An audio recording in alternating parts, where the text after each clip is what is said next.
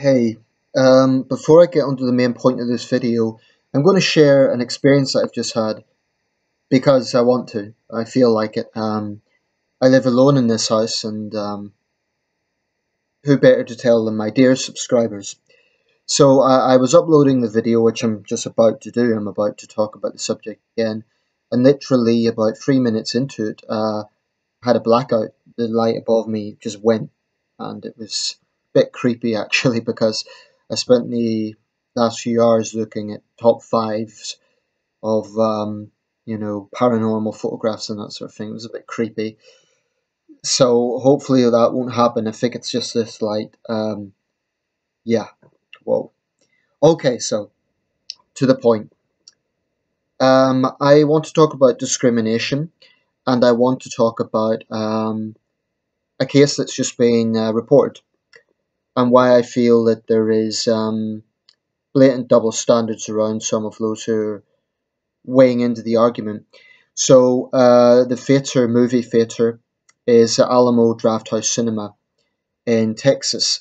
I'm not sure specifically which city this is based in. Um, Dallas might be. It's either Dallas or Fort Worth or somewhere around that part of Texas.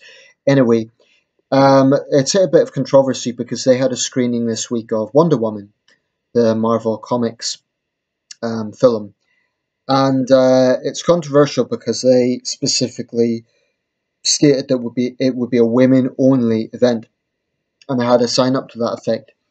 Um, so basically, they have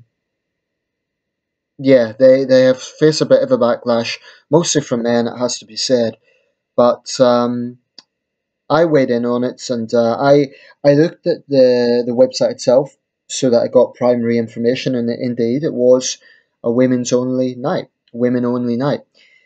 Here's why it's a problem. Well, actually, I'll just counter some of the sort of rebuttals from those who are defending the cinema's decision. They say it's only one night, so why make a big deal out of it? Well, it may only be one night, but discrimination is wrong, whether it's one night of the year or the whole year. This may well be inconveniencing people if they've planned to go on this particular night, if they have, maybe they're going to go with friends, maybe, the girlfriend, and then they arrive at the cinema and they're told, oh, sorry, you're a bloke, you can't come in. I think it's wrong. Simple as that. You can imagine the outcry if, let's say, you had a film like, let's say, a Rocky film, or a film that would be deemed to be a bit more of a masculine orientation, a man's film, for want of a better term. And there was a sign saying no women allowed. So let's say you had a boxing movie, and the sign outside said no women allowed. That would be there'd be an outcry, and rightly so, because it would be discrimination. So anyway, I left my views on this very candidly, as I always am, on their Facebook page. I take the view that public services, um, when they take decisions like this, they need to take the heat that follows. If they're going to discriminate against people, there is going to be a backlash. So I basically wrote, you deserve profit loss after your blatantly sexist policy. I've never heard of this chain until reading about your anti-male discrimination in a British newspaper. So you should know you're becoming known for the wrong reasons. It's bad PR. And that's absolutely, I stand by that. I do think that when companies pull things like this, they should get a bit of a backlash. Anyway, I had 3 rebuttals, and I'm going to read them out because it's rather amusing. I've read my comment exactly as I wrote. These are the rebuttals. Jennifer Tucker. Yep, that's right. No men are ever allowed to go to the Alamo Drafthouse. It's just as you say. Clear sarcasm in her voice there. Michael Ashley Trundle. I totally have to do the tuck and trick the Alamo gender police to get in. It's so unfair. When are us men finally going to get a break? More sarcasm. Because, of course, sarcasm is the best way to deal with,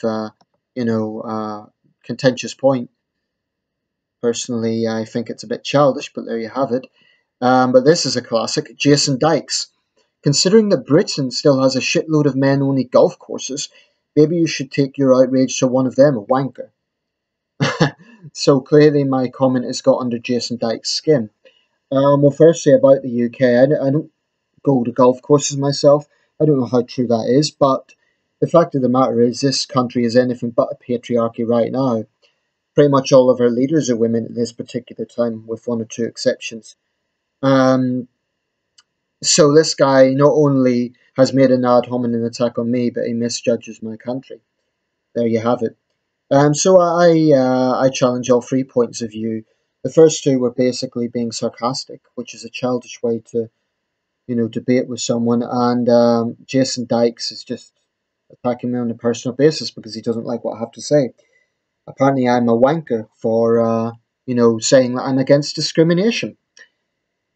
So those three basically, to me, sum up the mentality of obnoxious, self-righteous progressives who think that there's nothing wrong with this. Now, the same people, I have no doubt, would be up in arms if it was reversed. So here's the thing. It may only be one night. People might not think it's a big deal, but if it's not tolerated with any other group, why should it be okay to say that men aren't allowed there? Imagine the outcry if there was a sign saying no blacks, no Hispanics, or no women for that matter. It's bullshit. And it does frustrate me a little bit that so-called progressives, who by the way are nothing of the sort, I don't even like the term progressive. I think it's misleading because it gives them a mantle of moral supremacy, and it really isn't. No discrimination is ever progressive. I mean, when a business is open to the public, they cannot say a certain type of person cannot come in. The only exception I would make is, say, for example, you have a convenience store and they're constantly getting robbed by teenagers with hoods on, and they had a sign saying, teenagers need to bring down their hoods or something like that. Those sort of things are practical. I've no issue with that. But I've never ever been a fan of any sort of discrimination at all.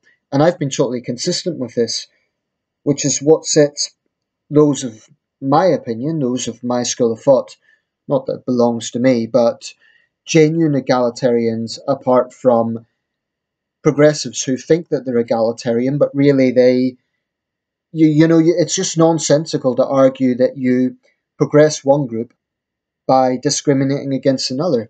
So I suppose the rationale that they're making is this is Wonder Woman, it's all about women's empowerment. I must admit, I don't follow the Marvel Comics universe closely, so I can't call myself a big fan or anything like that. But it's not about what sort of film it is, it's about the fact it's happening at all. If this was any other film, it would be equally wrong. There have been quite a number of comments on their page saying that they'll no longer go to this venue because it's sexist. But in the end of the day, to those people who are defending it, I would say, would you have the same attitude if this was anyone else? No, you wouldn't. So if that's your position, you're a hypocrite. But that's the thing. Progressives think they have a green light to be hypocritical, as long as they're waving the flag of moral supremacy. And to be honest, it's a little bit pathetic. Um, so I think that surely there's some laws against this. That as a public business, surely they shouldn't be allowed to discriminate. One night or not, it may be inconveniencing people. It may be that people wanted to go on this particular night, and it's wrong. Simple as that. So to all the feminists and progressive arts out there who think this is okay, um, I like to see your tune when tables are turned. Um, because time and time and time again, you just show your utter hypocrisy, quite honestly. I do sometimes wonder to venues like this that do these things, are they doing it because they almost enjoy negative publicity, almost like they want to shit stir? I sometimes wonder about that. It's like these people who say there's no such thing as being racist against white people. Bullshit. There is. If you're racist, you're racist. If you're sexist, you're sexist. And I believe very, very, very strongly that if someone claims that they're against racism or sexism or homophobia or any other form of bigotry, you have to be consistent on it. You can't claim that you're against sexism and then you're okay with anti-male sexism, or you're against racism and you're okay with anti-white racism. or any other form of bigotry. And I'm only using those examples because they do tend to be the examples whereby people think it's okay. What I'm saying is it's not okay. Consistency is the issue here. Anyway, I'll wrap it up there and let me know your thoughts. I have to say the other comments are positive. They're suggesting the venue is very welcoming and they do a good range of films and so on. But, this is the first time I've ever heard of it.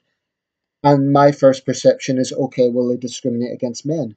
One night or otherwise, it's wrong. Simple as that. All it does is divide people and it's bullshit. Okay, let me know your thoughts and thank you for watching.